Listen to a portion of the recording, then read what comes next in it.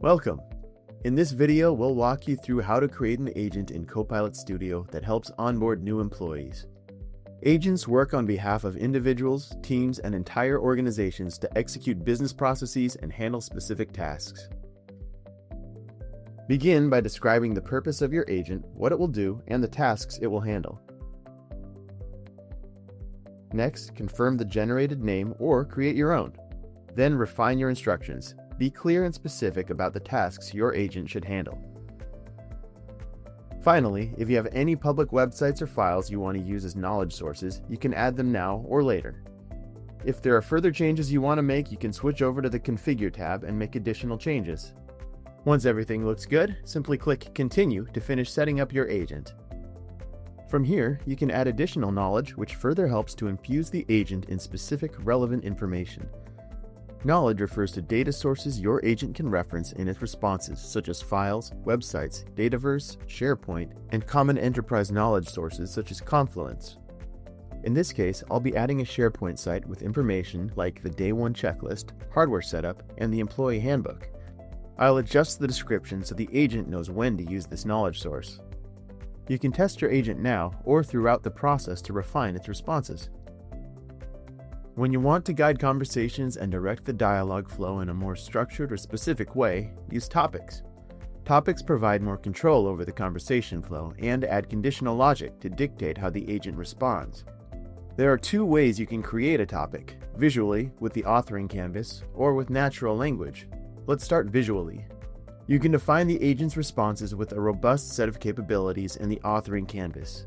You can add specific questions, including multiple choice options, add messages, conditional branching, access tools automation, generate responses based on configured knowledge, PFX capabilities, and so much more. Sometimes a user might ask something your agent hasn't been configured to handle. That's where generative answers comes in. It uses AI to help your agent respond even when there isn't a predefined topic. You can use it as a fallback so it only activates when no nodes in a topic are triggered, or create dedicated topics that rely only on generative answers. In this scenario, I'm going to add a topic for the employee handbook and set it to trigger when a user asks for information about company policies, rules, or regulations.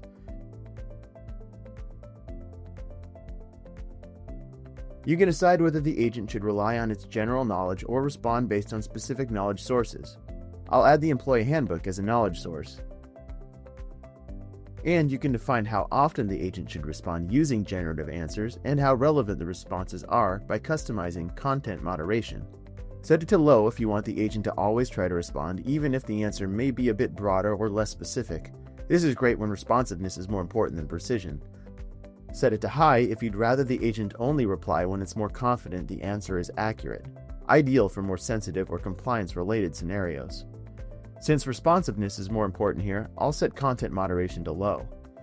Going further, you can also add prompts and instructions that help your agent decide when to use generative answers, so it knows the right time and context to step in. Tools enable your agent to perform tasks or workflows from within topics, or can be a tool that your agent leverages based on the user's query when the agent's orchestration is set to generative. Generative is LLM-driven orchestration that enables your agent to adapt and dynamically change plans based on the user's responses, leveraging the various agent components that you configure your agent with, reducing escalations and making it more dynamic to support users' needs. Your agent can use tools including flows, custom prompts using natural language, model context protocols, or Power Platform and custom connectors. For this agent, I'll add a tool to email the admin office when a new employee requests a badge. Once I've selected the tool, I'll click Add and Configure. Next, I'll add the recipient, subject, and message.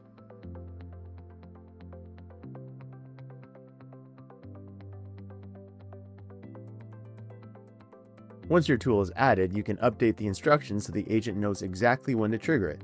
This is most critical when you're creating autonomous agents. In this example, I'll specify that the email should be sent when a user requests a badge. Now when a badge is requested, an email is sent instantly to the admin office. When you finish testing and are ready, you can publish the agent to various channels such as Microsoft Teams and M365 Copilot, a custom website, or a social media channel like Facebook, and more.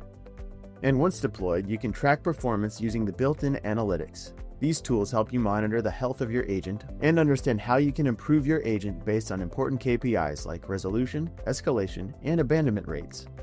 You can learn from trend analysis to see how your knowledge is doing, how often each source is being leveraged, and see what the user satisfaction score is for their experience with your agent. With Copilot Studio, you can build specialized intelligent agents to transform and execute business processes.